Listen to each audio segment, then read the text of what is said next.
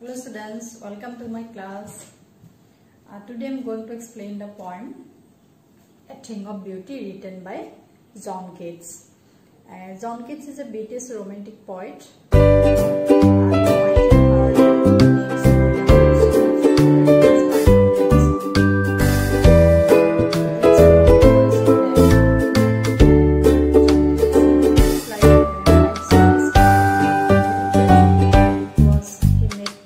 Tragic death at a very younger age, at the age of 26, due to tuberculosis.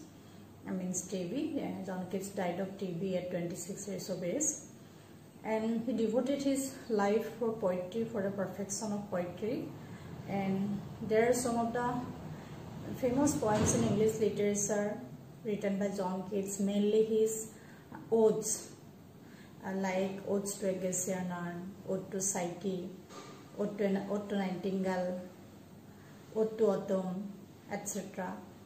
And I have read some of the poems of John Keats, like On First Looking into Satman's Humor, Ode to a Gentian Urn, Ode to Autumn, Ode to Nightingale. And if you pursue BA Honours in English, you will also get the chance to read some of the best poems of John Keats. And the themes of John Keats' poems are mostly nature, love, and worship of beauty. And in English literature, Keats is also known as the poet of sensuousness, because the language and the images he used in his poems make a very sensuous appeal to the readers. Means it can arouse our five senses. So he is known as the poet of sensuousness. And right now I like to recall some of the famous lines written by John Keats in his poems, like Ode to a Gentian Urn. Heard melodies are sweet, but those unheard are more sweeter. And like that, from the Ode to Autumn, season of mist and mellow fruitfulness, close bosom friend of the maturing sun. And one of the famous lines written by Keats is like, beauty is truth, truth is beauty, like that. And students, I hope you search in Google and read the poems of John Keats. I think all of you, some of you might love this poem, sure. And this poem, A Thing of Beauty, is taken from Keats' a long poem. The name of the poem is Endymion, a Poetic Romance, which is written on a Greek legend, and who is Endymion, a mortal shepherd boy.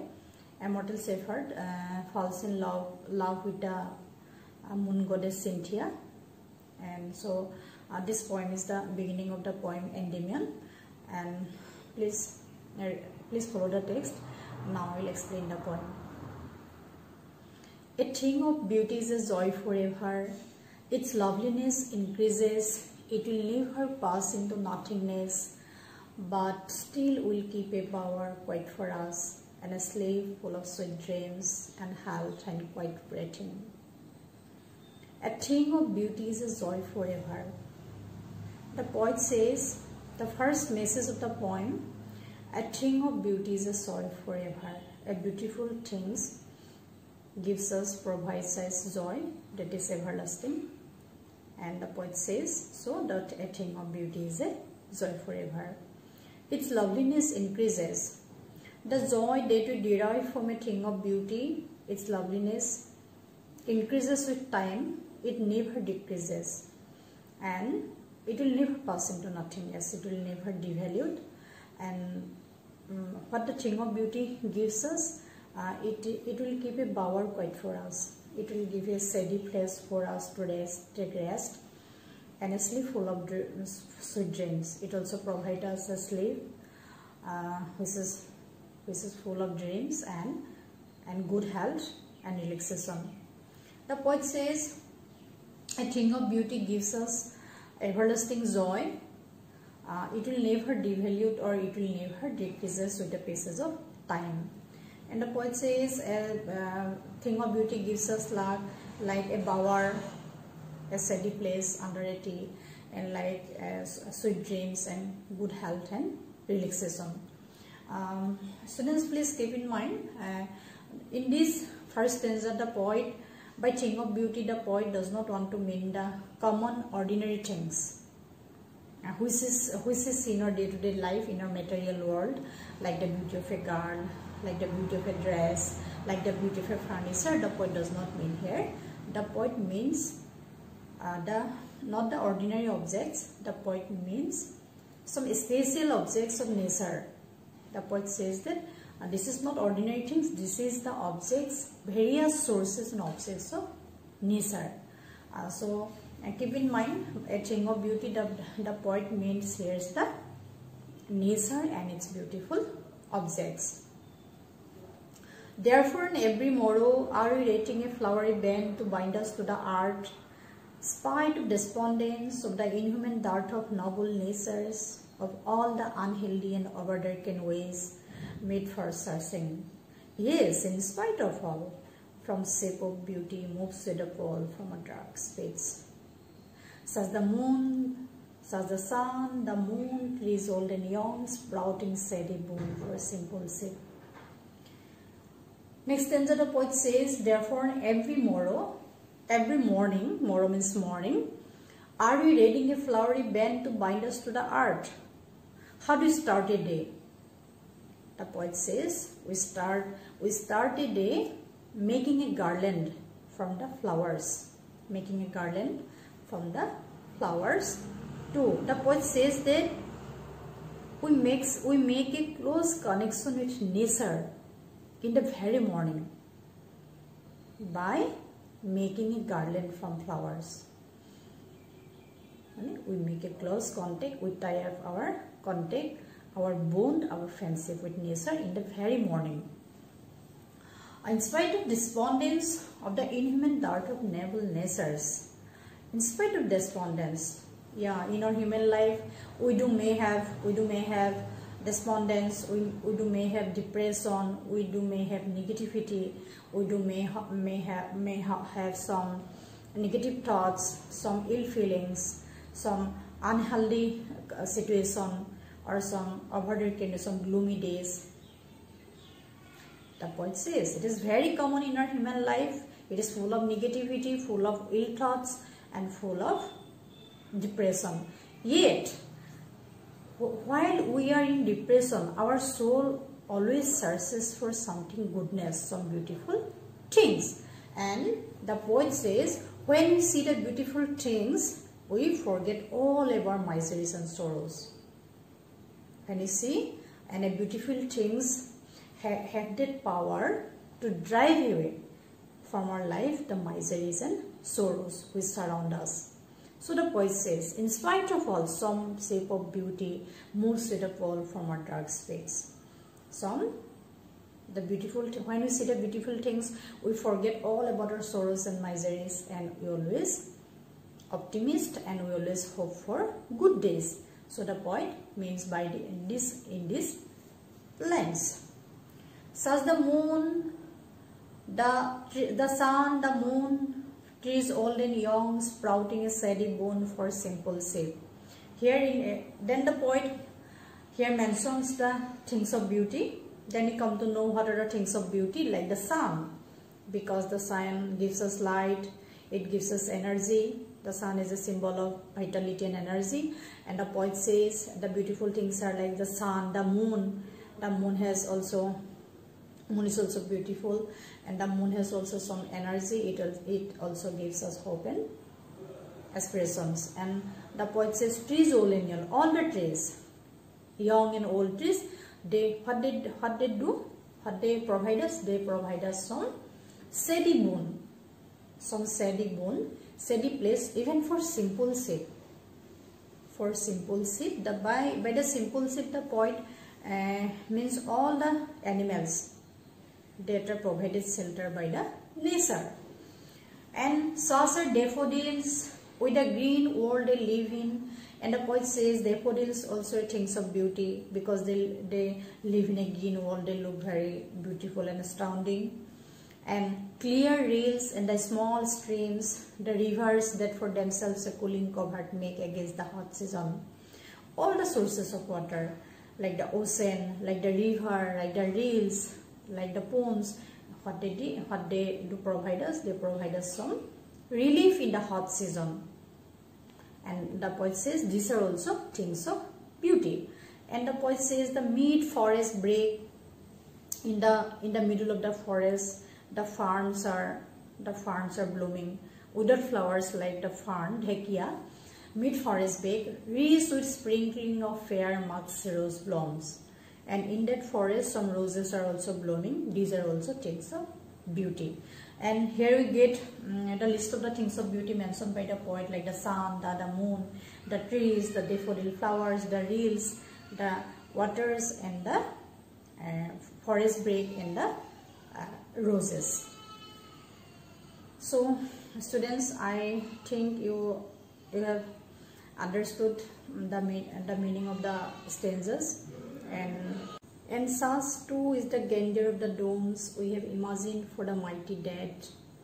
All lovely tales that we have heard or read, an endless fountain of immortal drink pouring unto us from the heaven's brink. Then the poet jumps to another things from the things of nature. The poet says the grandeur of the domes are also things of beauty.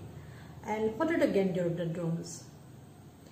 In this line, the poet wants to mean about the heroes who sacrificed their life for a noble cause.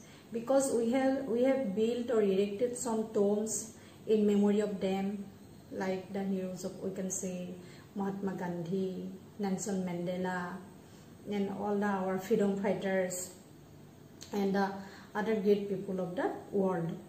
Because we have built some tombs in memory of them. These are also things of beauty, because by their heroic deeds, by their heroic sacrifice, they inspire us every day. And the heroes inspire us every day by their heroic works, by their patriotic love. And so the poet says that these are also things of beauty. All lovely tales that we have heard or read. Tales, what kind of tales? We have heard from since our childhood. Lots of tales. And by tales, the poet does not want to mean only the stories or the tale or the fable or the legend. The poet wants to mean all the great literatures of the world that we have heard, like Ramayana, Mahabharata, Iliad, Odyssey, like the works of Shakespeare, like the works of Plato, Aristotle, all the things that written by the great writers, by the great writers of the world, and the great epics. All these are things of beauty. And the poet says, an endless fountain of immortal drink pouring unto us from the heaven's vein. By this line, I mean two things. At first, I think the poet wants to say that all lovely tales are like immortal drink Amrit, pouring us unto from the heaven's vein, like it pours from the heaven's vein to us. It's like a nectar. The tales are compared to immortal drink or nectar. I mean, and like this also, I mean all the things of beauty the poet mentions in the poem, like the objects of nature, the sun, the moon, the trees, old and young daffodils, the rivers, the streams, and the roses, and the daffodils, all this, and the grandeur of the domes, and all the lovely tales. All these things of beauty are compared to immortal drink. That immortal drink that pours to us, immortal drink poured to us from the heaven's vein. And so in the last line of the poem we see some mysticism, Rahasya, Rahasabad. And so the poet, this poem is a very beautiful poem written by John Keats, and after reading and explaining the poem each and every time, I always feel this is incompleted. Students, try to understand the meaning of the poem, but you take one message from this poem, and the message is that a thing of beauty is a joy forever. The poet says beautiful things gives us, provide us joy that is everlasting, and it increases with the passage of time. And the poet says that the poet does not want to mean the ordinary things that we see in our material world, in our day-to-day life. The poet means the objects of nature and its beautiful objects, and some literatures and the tombs that we erected for the mighty heroic people, all are like the immortal dream. Students, try to understand the meaning of the poem, plus don't forget the message of the poem. The message is that the poet worships beauty in this poem, and that beauty is the beauty of nature. Thank you. Sorry, I forget to mention when I explain great tales that we have heard or read. I just forget to mention about the works of Sankardev, our Madhavdeva, Madhava Kandoli, and all the other great literatures of Assamese also. So, all the great tales means all the tales that we have heard or read, like since your childhood. So, I feel I should mention about the works of Sankardev and Madhavdeva also. Thank you.